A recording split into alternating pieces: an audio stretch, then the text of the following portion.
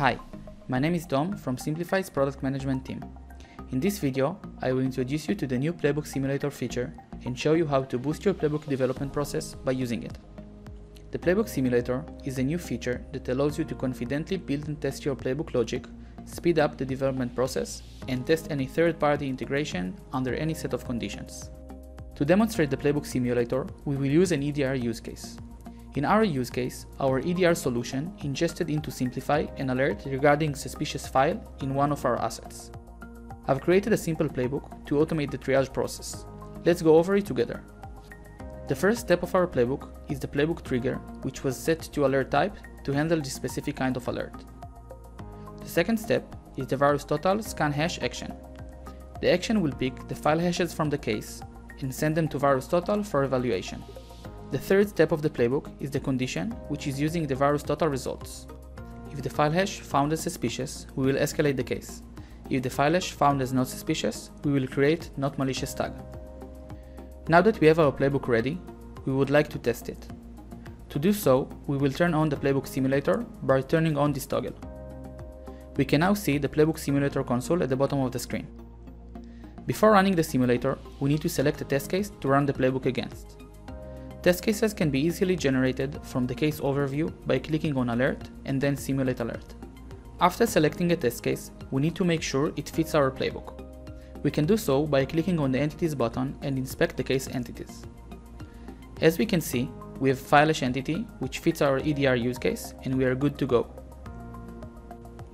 Now that we have our playbook and test case, we can run the simulator and immediately see the playbook steps being executed. Note that manual actions will wait for user input and can be executed by the orange manual action button in the console. Now, when the playbook simulator finished, we can inspect the results. At the bottom row, we can see the playbook trigger that indicates whether the trigger matches to the test case. In case it wasn't matched, it would be marked as failed. From the second row, we can see the playbook steps.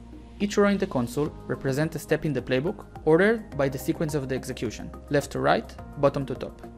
Let's go over the simulator results, starting from the virus total action. For your convenience, we separated the results to case data and action results. Let's start with the case data. The case data dialog represents the case information when the specific step finished running, and it allows you to follow the evolution of the data with each step. Here you can find information about the case data, alert fields, event row fields, and the entities, including the entities enrichments. You can see that virus total marked the hash as suspicious in addition to the virus total enrichment fields. The view results dialog represent the action results and look exactly the way your analysts will see it on the case overview or case wall screen. In the results tab, you can find CSV tables, online report links, and more information from virus total. In the technical details tab, you can find technical information such as the action scope, parameters, script result, and JSON result, which is the raw response of the action. The JSON result can be pinned from here and then be used with the expression builder to extract and manipulate specific information. Next, let's take a look in our condition. In this condition, we are checking if virus total marked the file hash as suspicious. As we can see, it was found as suspicious, and therefore we are choosing the first branch. The next action is the Escalate Case. We can see the step on the canvas by clicking the row on the console. When opening the case data of this step, we can see that the case priority was raised into critical. By viewing the case data of the previous action, we can tell that the priority was changed and our logic is working as expected. Now, it's time to test our playbook logic under different scenarios. To test the behavior of the condition under a different set of results, we can manipulate the virus total results by setting fixed simulation data and mark the hash as not malicious. To manipulate the results, we can use one of two optional ways. The first way is to click on the step, turn on Simulate toggle, and insert the results manually. The second way is to use the pin results. The pin results will return these current results for the next executions without running the action code.